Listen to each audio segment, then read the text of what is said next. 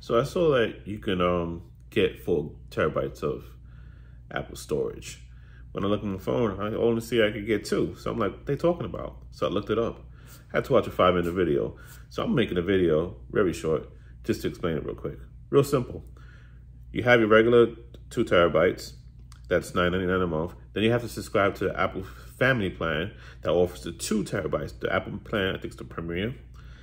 So once you get that on top of your $9.99, basically paying $38 and change, then you could get 4 terabytes Family Plan. So with that being said, you get the Apple Premiere, which is the Apple Music or Apple Arcade, the fitness, all that other good stuff, right? With the Apple Music, and on top of the storage plan, 2 terabytes. And then you have your regular $9.99, 2 terabyte storage plan. So is it worth it, 38? Maybe, maybe not. That's pretty much it. Real simple. Thanks for watching.